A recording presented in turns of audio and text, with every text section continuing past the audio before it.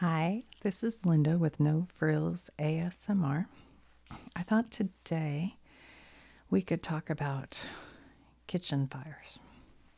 This came up because a friend of mine was telling me that her daughter was cooking and got, a small fire. I guess it was in the toaster oven.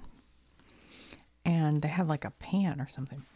So she panicked and didn't really know what to do.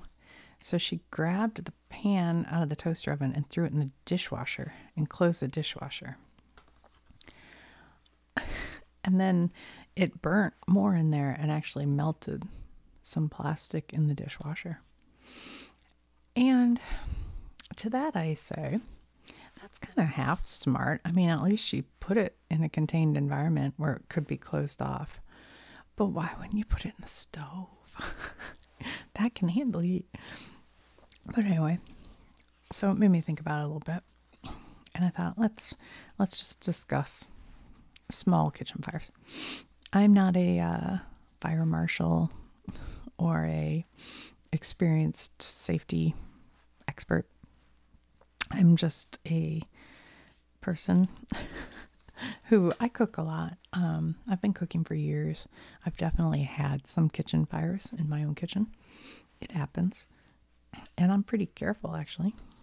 But knowing what to do is really important because it's easy to panic. Because fires are scary, and grease fires are extra scary because they go up really fast and kind of big.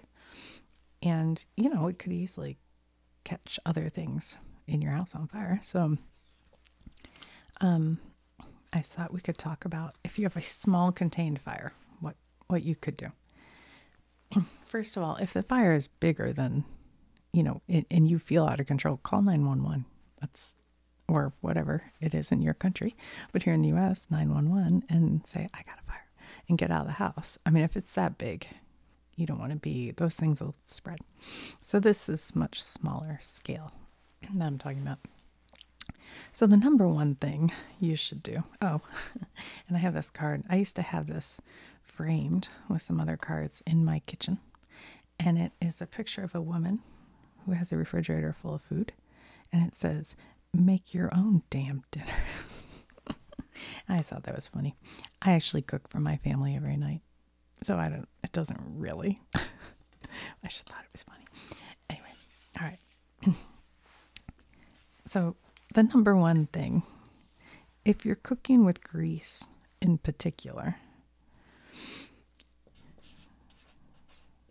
don't leave stove unattended.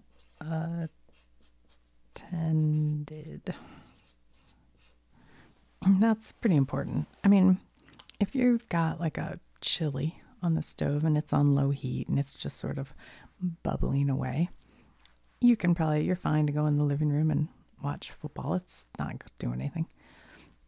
But if you're cooking with grease, like a steak, a hamburger, you've poured some vegetable oil into cooked chicken, any kind of grease, you don't ever want to leave that unattended. You got to be right there by it the whole time. So that, I would say, is the first thing. And then in your kitchen, you should have a Class K, which I think stands for kitchen. I never thought about it. Fire extinguisher. Oh boy, I gotta spell extinguisher. Extinguish. But I have lately, and I watched a couple of videos about this recently because it kind of caught my eye. They have a thing called a fire blanket. And I admit, I don't know a whole lot about it, but I would never want to run my fire extinguisher unless it was so bad. Just because they make a mess. They really can make a huge mess. But a fire blanket's kind of interesting. You just take it and you flop it over whatever is on fire, and it just immediately puts it out. So I don't know if any of you guys have one or know anything about it, but this I've been seeing on like Facebook shorts. So maybe they're garbage. I don't know. I have to look into this more. But I asked my husband about it because he loves like safety. He was an Eagle Scout, you guys know. And he said, yeah, he thinks they're probably good. So I might order one of these. I don't know how much they are. But right now I have a Class K fire extinguisher just in case. Also, when I put a, this is a little side note, in my kitchen, I had cabinets on this wall. Here, okay, let's say my kitchen's like this. So I had cabinets here and cabinets here. And I took down all the cabinets here and the microwave because, well, that's a different story. I got rid of the microwave. But so I have my stove here. And then and I put up shelves where I have all my Pyrex displayed. And this wall, when we redid it, we repainted it and we bought fireproof paint. And we painted that whole back wall with fireproof paint so that a grease fire won't start there. That seemed real smart. I don't know. Anyway, all right. So what did we do? Fire extinguisher and blanket. This kind of goes beyond just, fire safety. This is safety in general. Let's pretend this is your stove and here are your burners. Okay, this is the front of the stove. Heading this direction. Front. All right, when you have a pan on the stove, make sure the handle is facing, well, towards the stove or towards the back of the stove. But don't ever let your handle be facing this direction because it'll be hanging out. Because if you have your handle, like this is your stove, and you have this here, if a kid walks by, if an adult walks, if anybody walks by, they could knock into it. A child could come up and grab it. A dog could, bounce up and hit it. And then this hot oil is just going to spill out all over somebody. So always, and I don't care what you're cooking, always have your handle this way.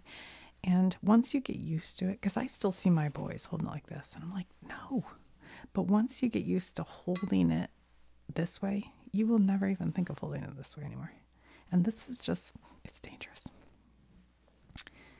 Yeah, even if you trip and fall, this could come fly. This way, at least it's going straight back on your stove. Yeah, I caught one of my boys doing that recently. I was like, no, don't do that. Anyway, okay. So that's an important tip. Anytime you're cooking in any kind of pan, try to make sure you have a lid for that pan and you have it accessible.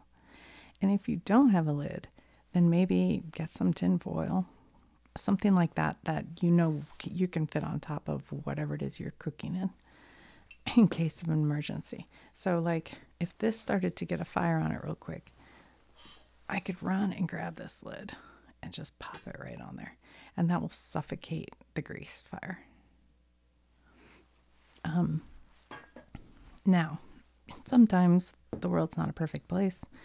You've forgotten to get a lid or you don't have the lid because you got the pot from college and whatever.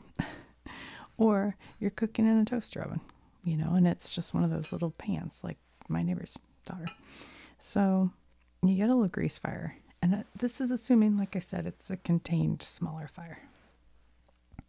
Then what you can do, should I tell you what you shouldn't do first or what you should do? What you do not want to do ever, is put water on it.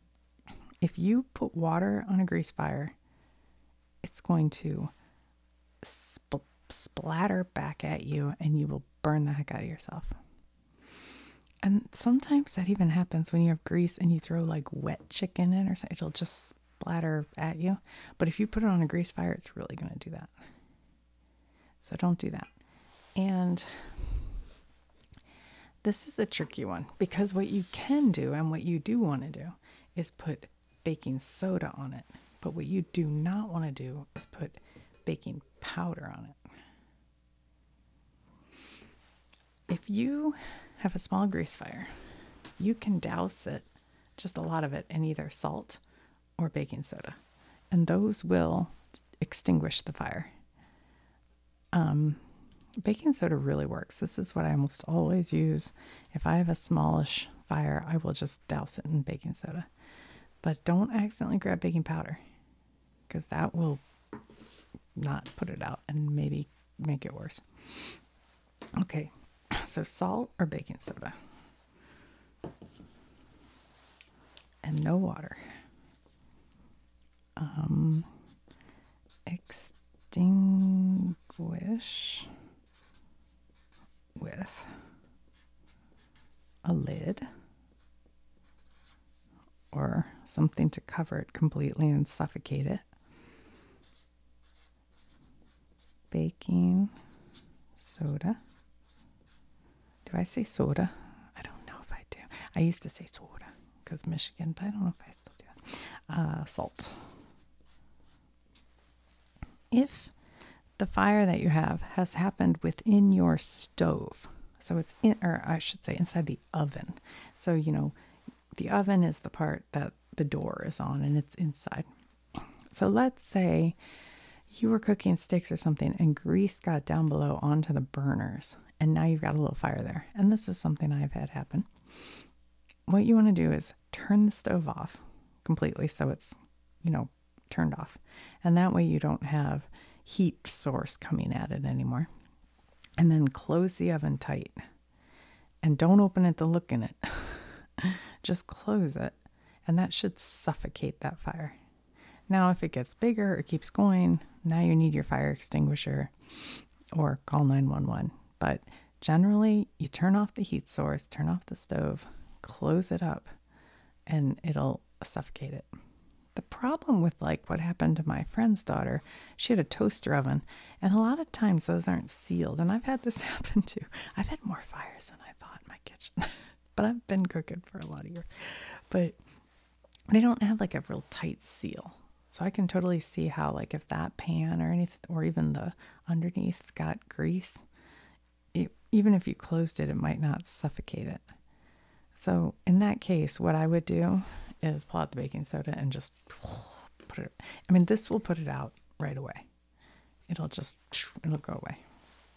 I don't think I've ever actually tried salt on a fire because baking soda works really well for me. So I've always used that, or just the lid. You just put a lid on it.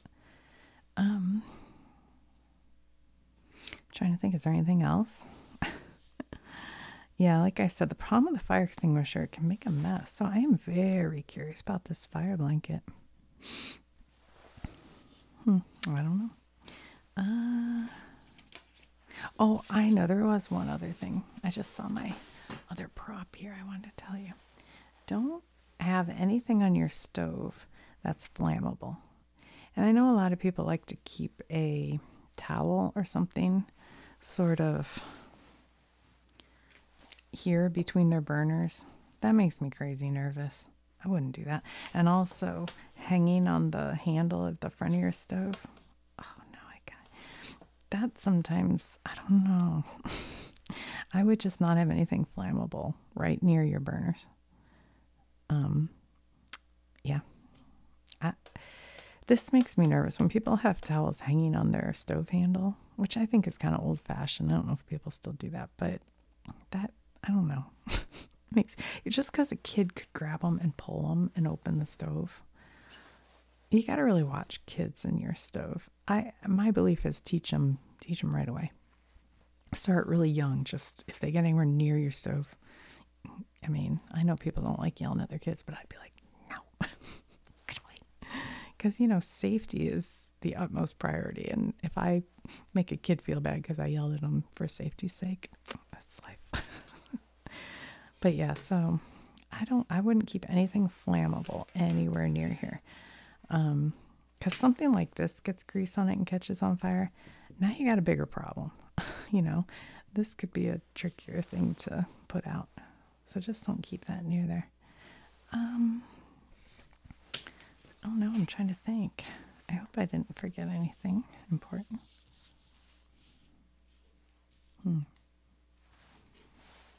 Yeah, do not leave a grease, especially stove unattended. I mean, if you're cooking a hamburger, don't.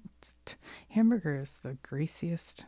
And even outside on a grill, you can get a fire, which is not as bad because you're outside. But sometimes people have grills close to their house. If you shut the grill, that should put it out. But I don't know. I've been at my dad's house, and he doesn't care for his grill the way I do. And meaning I clean the grease out of mine. But there's like a trap underneath your grill. If you look under it and it slides out and it collects grease, and you can get like liners for that and be able to take those out and throw them away. But if you don't do that often enough and it fills with grease, that can catch on fire. It can. I mean, we had a kind of big grill fire one time when my dad was had way too much grease everywhere. But it did go out, and it was out. It wasn't near a structure, so it was fine. But I would do that. Take a minute to look and make sure you don't have any grease building up in the bottom of your grill or that thing underneath. But also in the bottom of your oven, I keep tinfoil underneath and then switch it out occasionally, just in case anything drips down in there, or like, cookies or whatever crumbs get down there. Those can catch on fire. And usually they will just burn and burn out. If you have a crumb, it'll just burn and that's the end of it. But, every now and then you can clean that out. That'll help keep fires at bay. I guess I can't think anything else. All right, well, in the comments, let me know if, one, if you have any other thoughts on this, but also if you have ever had a grease fire like that, or have a fun story. Oh, a fun grease fire story. Well, actually, I kind of thought my neighbor's story of our daughter putting the grease fire in the dishwasher was sort of funny. I wonder if her thinking was she could start the dishwasher if she had to, like, put it out with water. I don't know. I didn't ask a lot of questions. Anyway. All right, guys. Well, thanks for watching. I think I might film this same video with a whisper because there are people who like that too. So if you see it in your feed twice,